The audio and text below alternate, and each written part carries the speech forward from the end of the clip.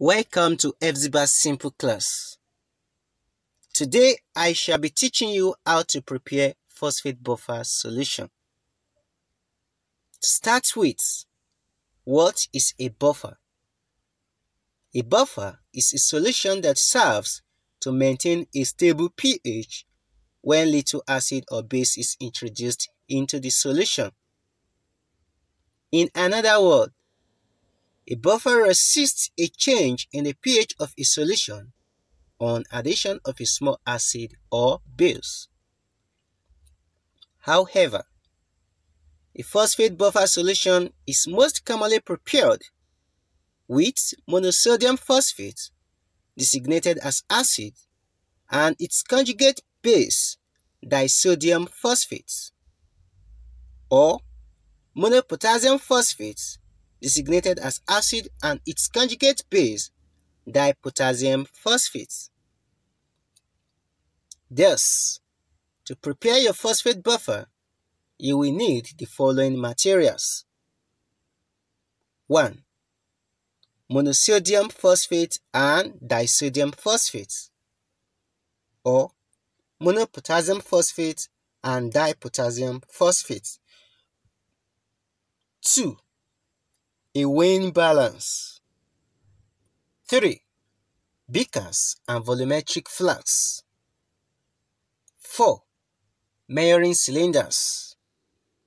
5. Distilled water. 6. A stirrer. 7. A pH meter. 8. Phosphoric acid to make the pH more acidic, or sodium hydroxide to make the pH more alkaline. Procedure for the preparation of phosphate buffer.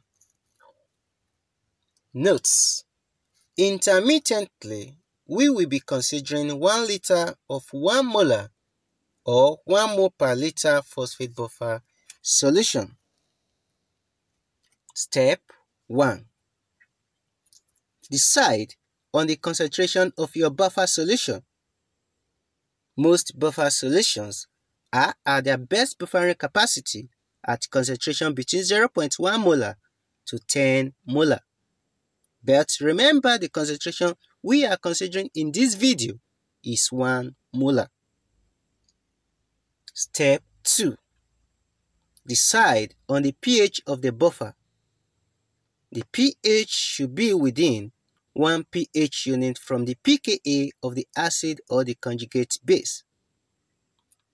However, the selection of your buffer pH most often depends on the work the buffer is to be used for. Step 3. Use the Anderson-Hasselbalch equation, which implies that pH equals pKa plus log of conjugate base concentration over the acid concentration, to calculate how much acid and the conjugate base you need. Select the pKa value that is nearest to the pH of your buffer. For instance, if you have decided on pH 7.4, use pKa 7.3, or you have chosen pH 7, then use pKa 6.9.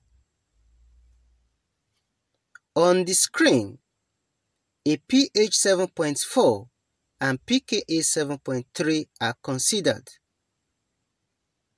pH equals pKa plus log of conjugate base concentration to the acid concentration. Therefore, 7.4 equals 7.3 plus log of conjugate base concentration to the acid concentration. Making the log of conjugate base to acid concentrations the subject of the formula, we have log of conjugate base concentration to the acid concentration equals 7.4 minus 7.3. This equals 0.1. Finding the antilog of 0.1, or you simply say 10 raised to power 0.1 equals 1.2589. Thus, conjugate base concentration to acid concentration equals 1.2589. By cross multiplication, conjugate base concentration equals 1.2589 times acid concentration.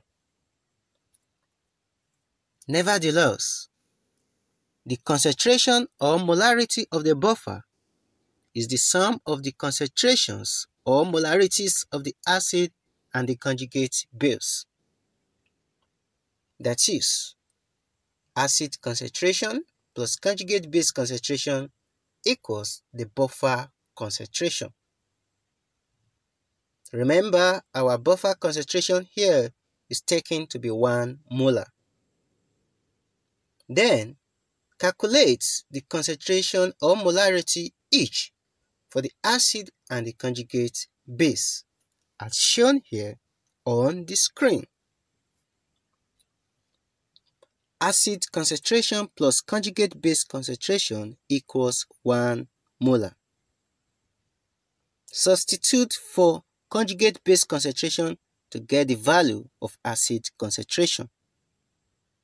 Remember, the conjugate base concentration from above is 1.2589 acid concentration.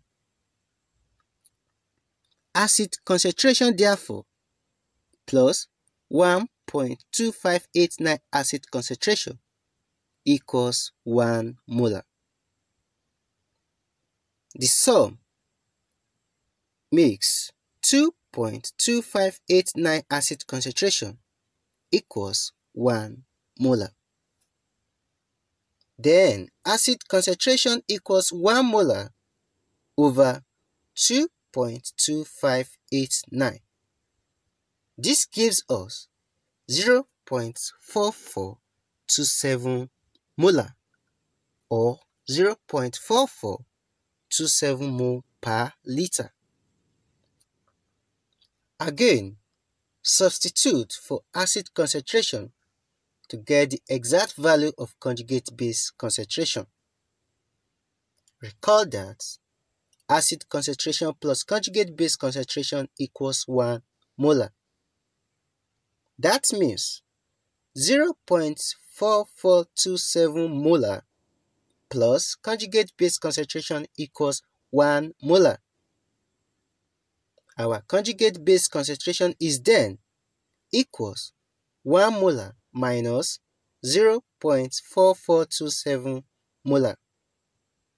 This equals 0.5573 molar or 0.5573 mole per liter.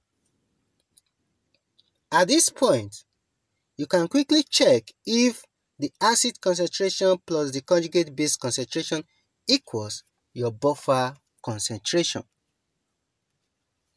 Now that we have the molarities of the acid and conjugate base concentration, we can then determine the quantity in gram of the acid and the one for the base using mass concentration in gram per liter equals molarity in mole per liter multiplied by molar mass in gram per mole, and measure or weigh with a weighing balance. You can always simplify your calculation to the quantity needed for the desired volume, if not 1 liter. Step 4. Prepare the solution by mixing the quantity of the acid and base weighed in a little less than the desired total volume of your buffer with water contained in a volumetric flask or a measuring cylinder. Step 5. Use a pH probe of the pH meter to confirm that the correct pH for the buffer is reached. Adjust slightly as necessary using phosphoric acid or sodium hydroxide.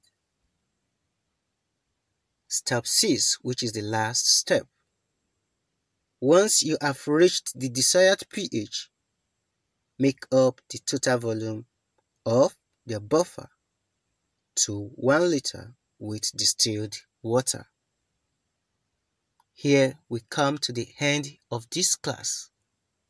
I want to acknowledge and appreciate owners and authors of every material and image used in this class.